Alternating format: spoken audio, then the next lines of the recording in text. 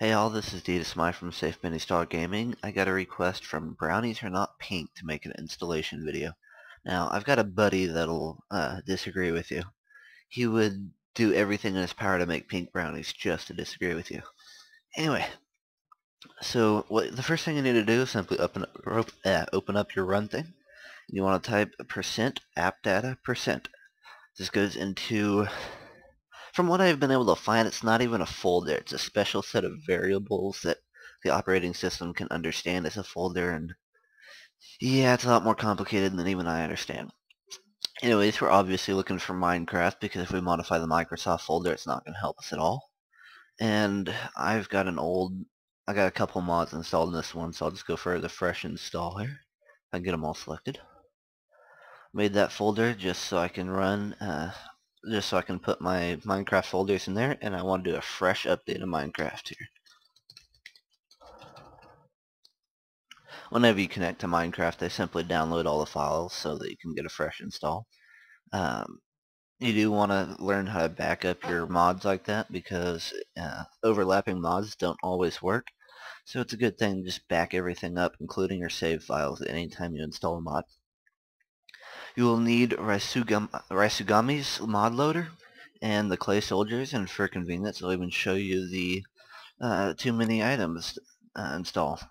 They're all the same though, so what we want to do is take Minecraft, or go into bin, take minecraft.jar and open with Winrar. Wow, that took a while. Anyways, this is our Minecraft bin, or Minecraft jar. The first thing you need to do is go right here to meta-inf and just click delete. Yeah, it does seem a little sketchy to delete a file right off the bat, but it works, trust me.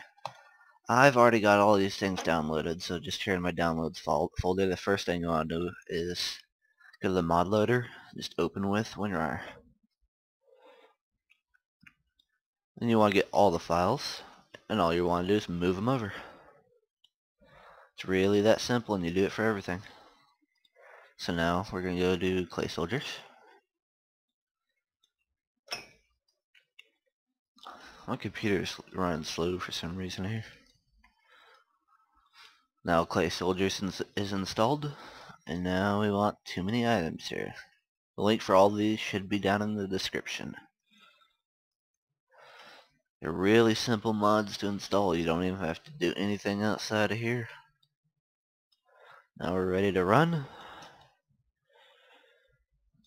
Login. Holy crap, my computer's going slow. Boot up, create a world.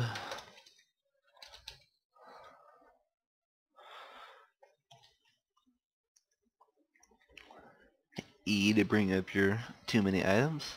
There's our clay soldiers. Let's build an arena and build some clay soldiers. Oh, that's it here, guys. It's pretty simple install, really easy to use, and it's pretty much how you install every mod for Minecraft.